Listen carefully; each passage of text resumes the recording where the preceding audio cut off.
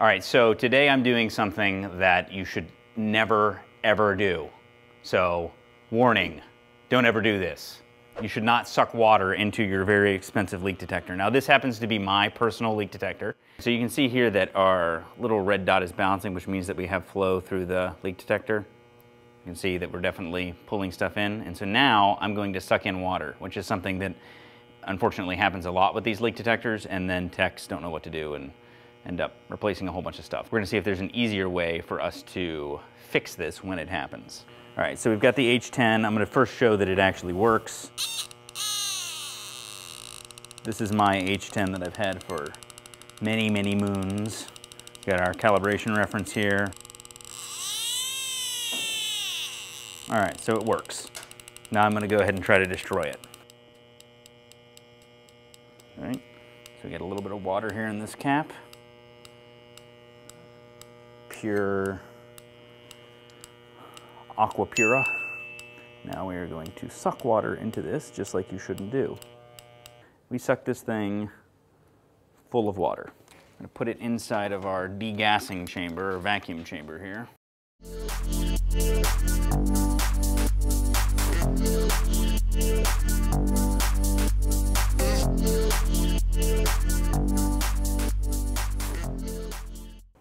All right, I'm going to attach our True Blue hoses to our NAVAC pump. This is the NAVAC NRP8DI digital DC vacuum pump.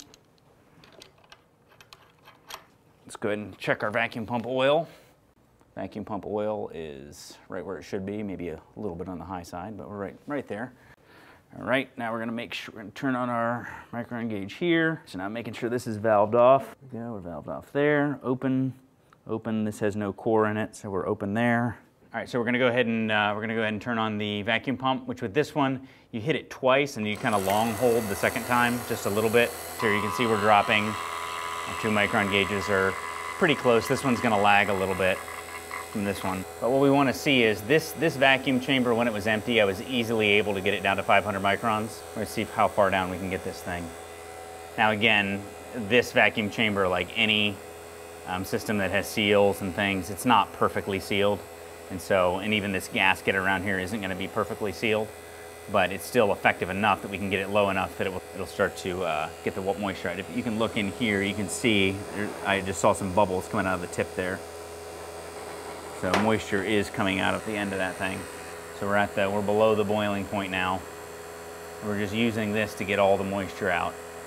If you look right here, even with that small amount of moisture, we already have some fouling of the oil. The oil's a little bit creamy there. You saw how clear it was before. So that gives you an indication of how small amount of what a small amount of moisture can do will show up in your vacuum pump oil on a typical system. Those few drops I had were enough to foul your oil in your vacuum pump.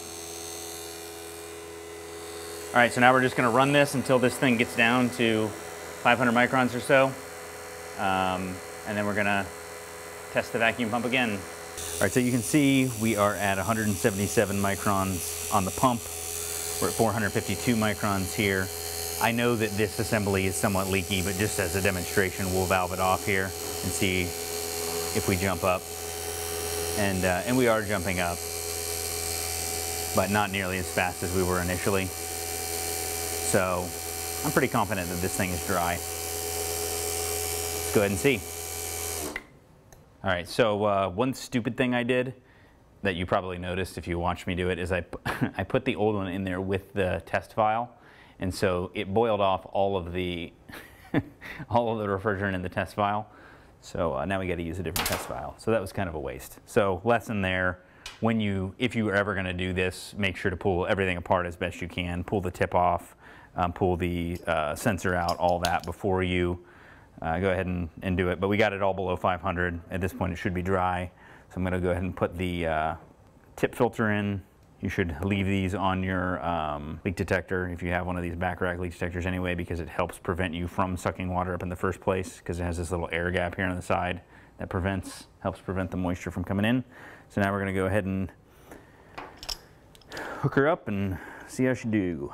So now you can see we're floating the ball, which we would not be doing if this thing was full of water. We're going to let it warm up, and then we're just going to make sure that it works with the reference bottle. You always got to wait for these things to warm up a little bit before you start trying to use them.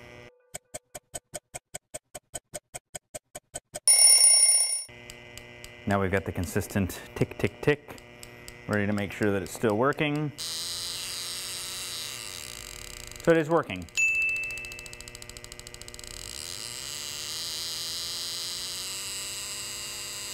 I still wouldn't suggest doing this ever, because who's to say that maybe this didn't damage something.